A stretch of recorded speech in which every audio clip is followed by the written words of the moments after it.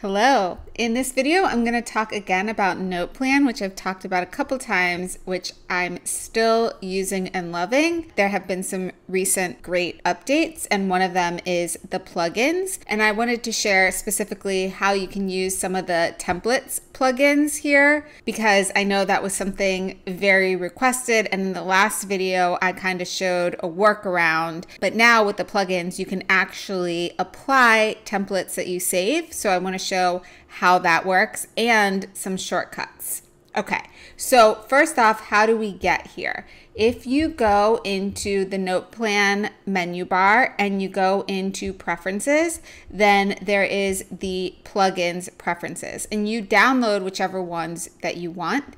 Now there is a whole templates plugin, but I actually have this Note Helpers one and that has the templates within it. So both of these are actually within the Note Helpers one, and I wonder if they'll end up combining it later.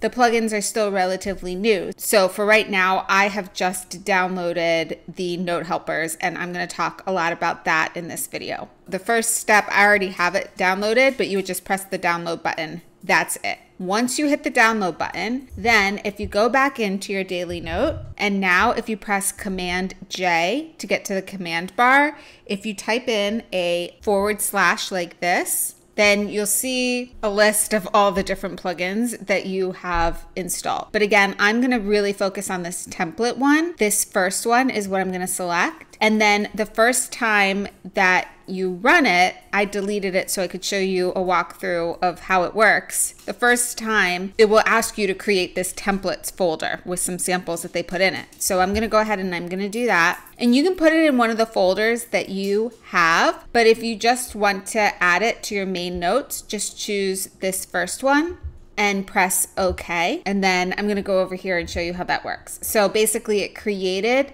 a folder that's called templates, and it created two things in it, the daily note template and a meeting note template. And these are just pre-installed in there. You can customize them as you want. So if you don't want like task, media, journal, maybe you want tasks, research, and journal, you can customize it like that. And you can also add templates of your own. So let me go ahead and do that. I'm gonna just create a new note. Okay, so within that folder, a new note. And you would create your own template here.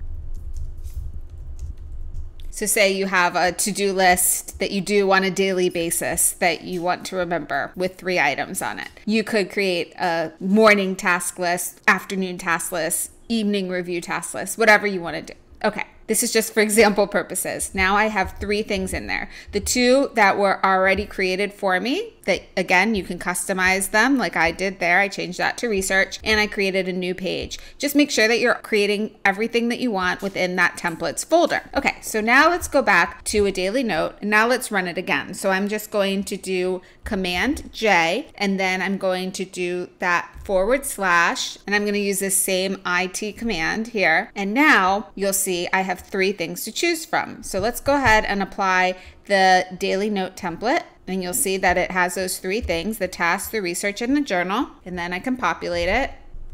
And then if I want to add in the other template, go ahead and run that. And I can do my own template. And that just puts it always at the top. And then if I want to move it, I can move it. I'm going to just move it with the shortcuts, Command, Control, down arrow, to move it as a block. I just highlight the whole block and then I can move it. So that is basically how the templates plugin works. Now we also have this one that is the /NN, and that creates a new note with the title in a chosen folder with an optional template. So let me show you how that works. It says enter title of the new note, sample note, create it, and then you can apply one of the templates that you already have created. So I can start it with maybe my meeting note template for this one, and then I tell it which folder I want it to go into. So I'm going to choose this one, which is no folder at all, so that it just goes down here. And you'll see that it created it with the title sample note, and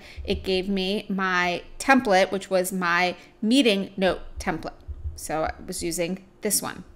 And then where it says date, you would just populate it with the date. So I would go back and I would just say like today, and then with Y and Z, you can just change it to the names if you are using that kind of mentions tagging system. If you've been using NotePlan, then you understand what I'm saying there. If not, don't worry about it too much. Last thing that I want to show is sometimes it might be a lot of steps, you know, to actually do the whole Command J and then do the /IT and, you know, go through all those steps. So something that has just been released is there's now the plugins actually are shown right here in the menu bar. So first of all, you could just choose it from here, apply your daily note template, for example, like that. But what you can also do is you can create a keyboard shortcut on the Mac. Let me show you how that works. So if I go into my system preferences and I go into keyboard, you can go into shortcuts and then go into app shortcuts. And here's where you can add any custom shortcuts that you want. So hit on the plus sign, and then you want to apply this to your NotePlan application. And then for the menu title, you need to use the exact menu title that was here. So it is the /IT that I want. So that's exactly what I'm going to write. Just like that. And then you can assign a keyboard shortcut. Make sure that you're using a unique one that's not a replication of something that was already assigned. Otherwise, you're going to cause a conflict. So just look around in NotePlan and try a couple different keyboard shortcuts and choose one that doesn't do anything in NotePlan already. So I'm going to choose Control-Shift-T, because that's like a template for me, and that keyboard shortcut I don't see being used in NotePlan yet. So I'm going to go ahead and add it, and then I'm going to go back to NotePlan. And so now if I click on the plugins, go to Note Helper, you'll see that that shortcut is now assigned, which I wanted. And then if I go anywhere and I used Control-Shift-T, you'll see that it just pulls up this menu right away so that I can apply my template very quickly here instead of having to do the whole Command J thing and type in /IT and then get there. So that is a quick wrap up of, again, we started with going to NotePlan, going to preferences, and then clicking on the plugins menu to install the plugins that we wanted to. And you can get some more information about the ones by clicking on website here. But again, I just focused on the Note Helpers one today, and really the IT and the NN ones, so that I focused on just using the templates. And then we created a templates folder. We added any notes, and the notes were just templates that we wanted to carry over. So this was the one that I had set up. And then we were able to apply that by using the Command J command bar /IT. And then we went through how to create a shortcut by using system preferences. So we went to system preferences, we clicked on keyboard, then we went to app shortcuts, and we added a new one for NotePlan, and then just make sure you're using the exact menu title that you saw, and then choose a unique keyboard shortcut that's not being used anywhere else. And then that is really it. There are a lot of other great ones. Like I really like the JH, which jumps to heading, so that when I have a really long note, I can kind of get this table of contents. So I only have 2 headers in this one, but say I had some more headers, just like that. Now Command J /JH jump to, I can jump right to header 3, and it would take me right there. So that's great when you have a really long note, and I have some really long notes. Okay, I hope that this video was helpful. That'll be it for now. Bye.